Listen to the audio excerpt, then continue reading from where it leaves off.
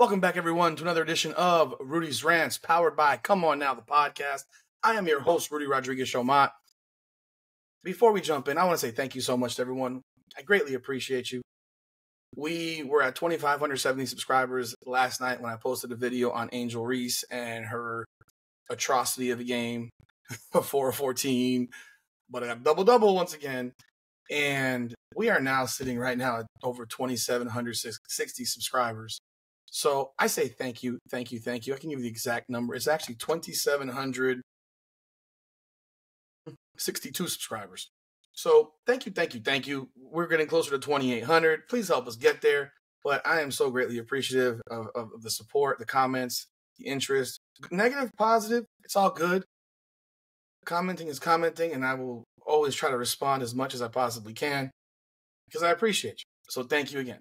I also want to give a shout out to my guy, Doug Smith, over at Touchdown with Doug Smith. If you haven't seen Touchdown with Doug Smith, it's a podcast on NFL football, a lot of draft stuff involving interviews with players that you might not have heard of, that he tries to give a platform to. Does a lot of great work over there. His graphic work is fabulous. I'm still trying to get on that level. Like, he's really doing some amazing stuff. He's had his podcast now for a few years, does some great work. Yesterday, I was invited to be on his podcast. We discussed Deion Sanders. I will have the link in the bio, in the description here. So please check out that podcast, like, subscribe, follow, hit up Doug Smith, Touchdown with Doug Smith. Please subscribe to his channel. So thank you again, Doug. Let's just jump right on in this thing, man. There's some more Angel Reese drama. And I didn't know this yesterday when I did my video. I didn't realize this. But you know how it is with this generation. Are we on Generation Z now? They take social media likes and follows and all that stuff really, really seriously. And there are people that sit here and watch who unfollows or follows or who does what on Twitter, Instagram, or whatever. It's come out that Angel Reese and Chennedy Carter have unfollowed each other in the world of Gen Z. That's big. My world, couldn't give a shit. Gen Z world, that is huge. That means we ain't fucking with each other. That means we're beefing. That means we don't like each other. There's a problem going on right now. And what happened last night? Chennedy Carter has this non-COVID illness that prevents her from playing the first game back. Once they announced that she wasn't going to play, I pretty much just, figured out that they were going to get drop kicked, which they did. But this all stems, there's a dislike that has developed in their relationship. Chennedy Carter has a history of having issues with teammates in the past, for whatever reason. But in this situation, the issues are clearly starting to come to the surface. She's having a problem because she's not getting appreciated. Angel Reese gets all the love. Angel Reese gets all the pub. Angel Reese this, Angel Reese that. Angel Reese's double streak. The one that was generated and manipulated and padded and created to help make Angel Reese look like this fucking savior of women's basketball in Chicago. She's getting way more love than Chennedy Carter, despite the fact that Chennedy Carter, as I've said for weeks now, is the best player on that team, and it's not remotely close. It's not even close. So when this ESPN list drops and Angel Reese is ranked 18th best in the WNBA and Chennedy Carter's ranked 24th, despite the fact she leads the team in scoring, she leads the team in field goal shooting for percentage. She is 10th in the league in field goal percentage at 51.8%, which is the best of any guard in the league. The second best guard is Kyle Cooper at 16th, and she's shooting 46%. Chennedy Carter is a dominating presence with the ball. Inside 15 feet, she's freaking unstoppable. Great touch around the basket, mid-range, deadly. And yet all you get to hear about is how amazing Angel Reese is. Like last night, when she had her puffed up double-double, down 20, and the commentators go, oh my God, another Angel Reese with a double-double. They're down 18 fucking points. And then they make her the player of the game, despite the fact that she got mollywopped by Brittany Griner. And Kyle Cooper had 29. But that 11 and 15 and 4 of 14 shooting was the player of the game on that for Chicago. Come on, man. Come on now. Like, I understand how pissed off Chennedy Carter is starting to get, because it's becoming abundantly clear that no matter what she does, she's not being appreciated. Whatever's happening in Chicago, I don't really know. They traded Marina Mabrey. She wanted out of that toxic environment. But I think it was fairly clear when Carter against Atlanta would not dump the ball in down to Reese when she was begging for the ball in the final 10 seconds in a game that they were up 7, where she's dribbling the ball out and Reese sprints down. I'm open, I want the ball so I can keep my streak going because I need 2 more points, blah, blah, blah. And she didn't dump it into her. And then after the game, because Marina Mabrey and a bunch of players were screaming at her, get it into her, she dumps it to Mabrey backwards, and then Mabrey dumps it in. And she says, well, I couldn't have made the pass. You didn't make the pass. You didn't want to make the pass because you know the streak is all contrived bullshit. And you're tired of it. And it was wearing on your team. Because, in fact, your team during that streak was worse than what it was before the streak started. Because it became a focus that we got to make sure that Angel Reese continues to push this puffed up, stat-padded streak. So she didn't dump the ball in. And then after in the press conferences, well, yeah, I kind of didn't know where I was and I forgot. No, you knew. You knew. You knew. And, you know, if you want to make it up now and say that you didn't know, nah, we knew you knew. Because you are a basketball player. You are a hooper. And you know the game is over. It's a 7-point game with 8 seconds left, 10 seconds left. They're not fouling you. Game is done. Dribble the shit out and go home. No, that's not what they want. That's not what Reese wanted. And we had to keep on praising Reese. Then it happened again against the Liberty. And it happened again against the Liberty. She'd had it with that streak. That streak was an annoyance to these players who care about actually winning. And Angel Reese will come back and say, yeah, I just want to win. No, you don't. No, you don't. I keep saying she doesn't care about winning. She cares about her numbers. Because last night when they were down 20 with 5 minutes left and she wasn't in the game, she gets put back in the game to score to get another double-double, for which the commentators go, but hey, my God, we got another double-double, the 18th of the year. Yes, sir, we do. Angel Reese for president. Chennedy Carter's had it. Chennedy Carter is done. She's had it. And you can see it. They unfollowed each other. Both of them did it. So there's a beef going on there. There is something going on. We don't know completely yet what's happening behind the scenes. But something is popping off on this in this franchise. I don't know what the general manager is doing with this team. Trading Mabrey for kibbles and bits.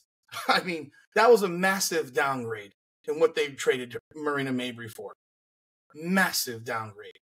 And you're a playoff team right now, so why would you make that deal? Mabrey requested it. Just because she requested it doesn't mean you have to make that deal.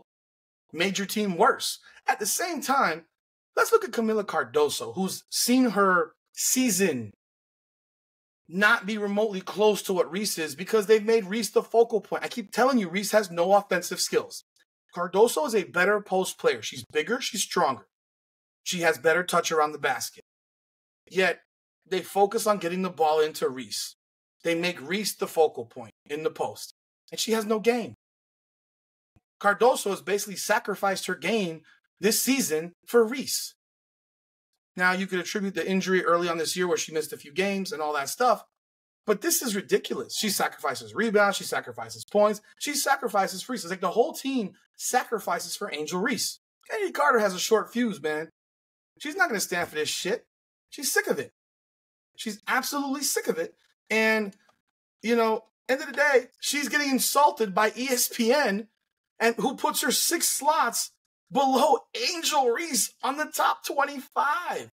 She then puts a post on X where she says, when you're undeniably good, there's nothing they can do to, I don't know what ATP is. Just keep watching. They tried to keep me out. Spit on my name. We prevail. The list was bullshit. I said the list was bullshit. Chennedy Carter is one of the 5 or 6 best players in the WNBA right now today. She is. She's absolutely dominating with that ball. She's a pit bull. And ESPN continues the narrative to disrespect and diss her. It's so aggravating. You think that Chennedy Carter's not better than freaking Kelsey Plum? Jackie Young? Dude, my list is Asia, Caitlin, Stewart, Arike, Carter. That's my 5.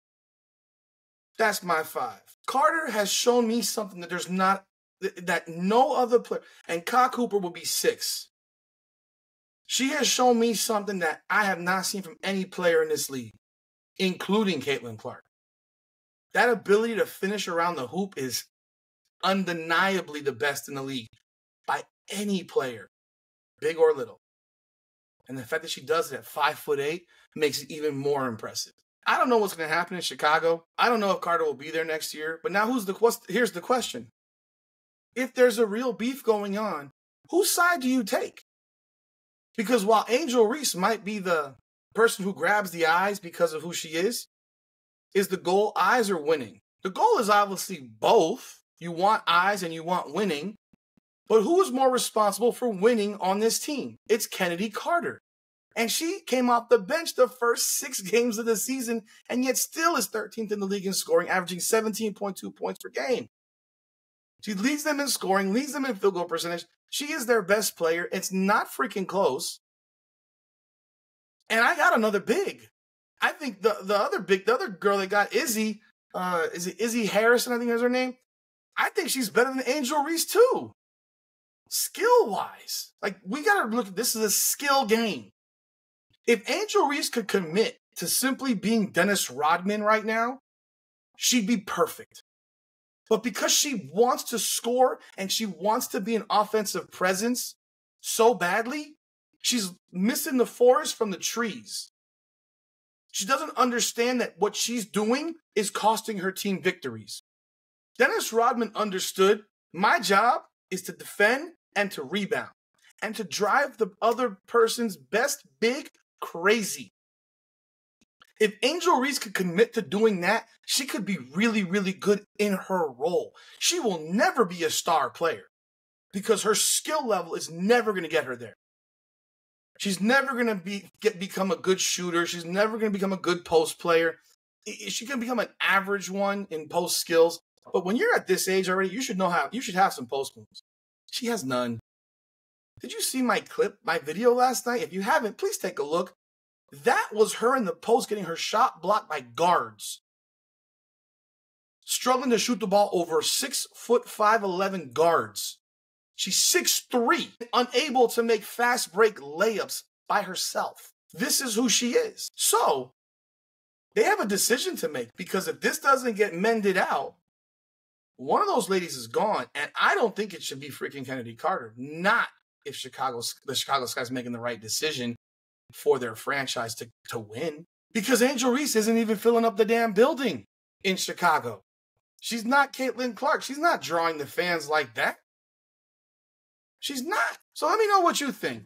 What are your thoughts on this Chennedy Carter, Angel Reese seemingly having a beef? What do you think? Who would you choose if you were the GM of the Chicago Sky? Would you choose Angel Reese or would you choose Chennedy Carter?